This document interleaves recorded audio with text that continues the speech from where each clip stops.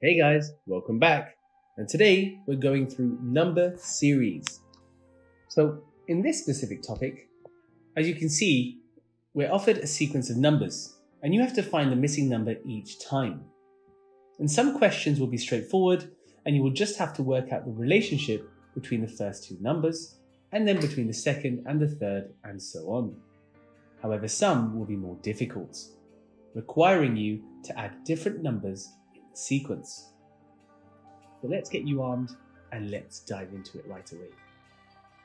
Question number 1.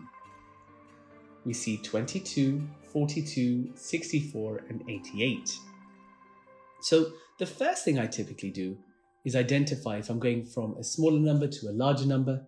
If so, I then know what operation to pick, which in this case could either be an addition or a multiplication. And remember, in many cases, there might be. So when I'm faced with these questions, the first thing I typically do is take a look whether the numbers are going up or if they're going down. And please remember that in many cases, there might be multi-step problems where you might be required to multiply and then subtract, or add and then divide. So let's take a look at this particular question. So we see the difference between 22 and 42, which is to add 20. And then from 42 and 64, which is to add 22. And then from 64 to 88, which is add 24. So you can see it's almost adding it by 2 every single time. So with 88, we'll go ahead and add 26, and that gives us 114. So D is our answer. I hope that was clear. Let's now move over to question number 2. So we have 11, 61, 299, and 1,189. And this is quite interesting now. So we could simply get the difference between 11 and 61, or we could find a number that multiplies 11 to get us close to 61. So let's take a look. Let's go ahead and multiply 11 by 6. So if you times it by 6, we get 66. And then if we subtract 5, that gives us 61. Let's see if that works. Let's now go from 61 to 299. But this time, if I simply multiply 61 by 6, I get 366. And then if I subtract 5, I do not get 299. So let's think now, what other step could we take?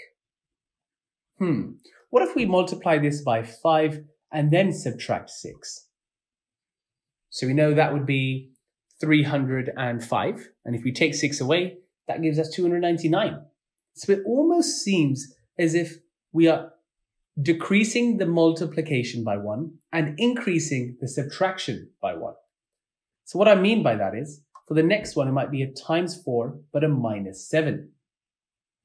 And then for the next one, it would be a times 3, but a minus 8. I hope you're understanding where we are going with this. So again, if we have 299, and if we multiply this by 4, we would get 1,196. And then if we subtract 7 from that, we'd be left with 1,189. So it looks as if that pattern is working. And then for the final stage, if we have 1,189 multiplied by 3 and minus 8, we would get 3,559. And that there is how we answer this question. Okay, let's dive into question number 3 here. So now we are working with a number that goes down and then up. So let's take a look at the pattern here. What I'm going to do is I'm going to get the difference of my first two numbers, which I see is 196. And that looks like a square number to me. So I'm going to have minus 14 squared. So if you have 215 minus 196, that gives us 19. And then if I now look at 19 to 163, if I subtract that, I get 144, which again looks as if I need to add 12 squared. So it looks like our numbers are decreasing, but we're alternating between a subtract and an add. So now if I go from 163 to 63, the difference is 100, which could be a minus 10 squared. And then for the next one, we know it will be an addition and we'll have 8 squared, which again will be 64. So for the next one, we know we'll have a plus 8 squared, which will be 64. And if we add that together, we should get 127, which is B. So I hope you're getting a gist of the different types of methods that I'm taking to answer these questions. With that being said, let's dive into question number 4 here. So once again, just like question 3, we are reducing our number and then increasing it. So what is the pattern between 160 and 80? Well, it's a half, right? So perhaps we can divide by 2. But then once we get from 80 to 120, we won't be able to do that. So what about multiplying it by a half? It's the same thing, but we're multiplying instead of dividing. And then once we get to 80 to 120, we then know that we might need to multiply again, but this time it's by 3 over 2 because it is 1.5 times more than 80. And then from 120 to 300, we could multiply by 5 over 2. So again, I hope you can see how we are increasing our numerator by 2 every single time. So again, 120 multiplied by 2.5 will give you 300. And then over to the next one, we'll have multiplied by 7 over 2. So again, that's 300 multiplied by 3.5, which gives you 1,050. And A is our answer. Marvelous. So let's pause there for a second. And let's just recap what we've covered here. So we were required to find the missing number by working out the rule that the sequence of numbers is using, and then use that rule to extend the sequence to find the missing number. Now it's important that you understand the concept of sequences before attempting this. So if this is the first time you're attempting this paper, go back and watch our video, which is Sequences with Terence. You should see the link on the screen now, and that should give you a better insight into sequences before you dive into number series. But with that in mind, let's go ahead and jump into the next set of questions. Okay, question number 5. So we've got 4, 5, 8, and 15. So again, we could have an add 1, and then an add 3, and then an add 7. But is there a pattern here where we can have it as an add 2, an add 4, and then maybe an add 6? But we know 15 plus 6 is 21, and we do not have that as an option. So that doesn't work for us.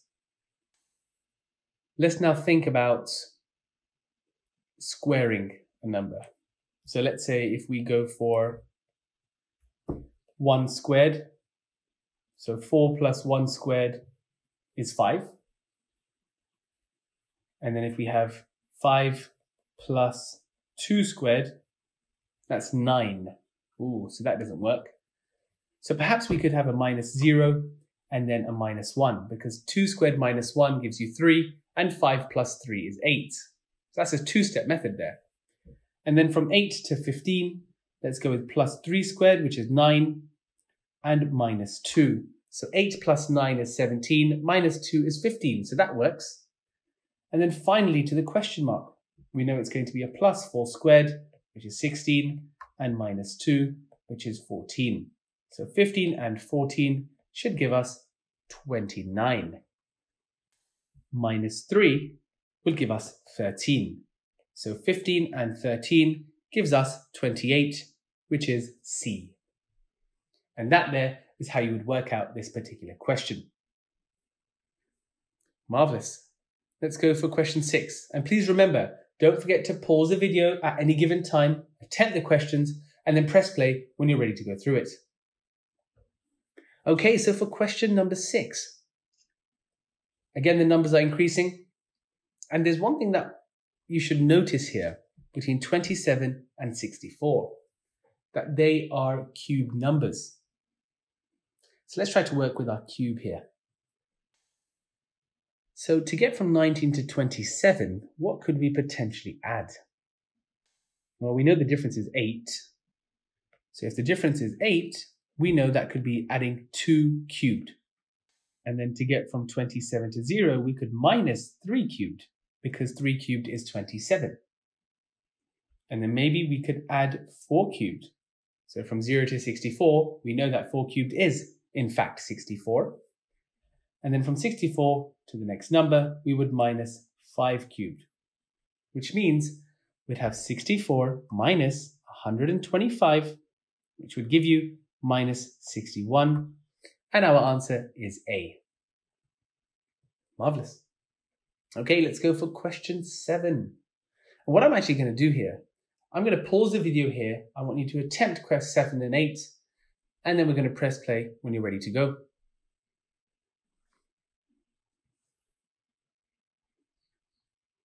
Marvelous. So question number 7.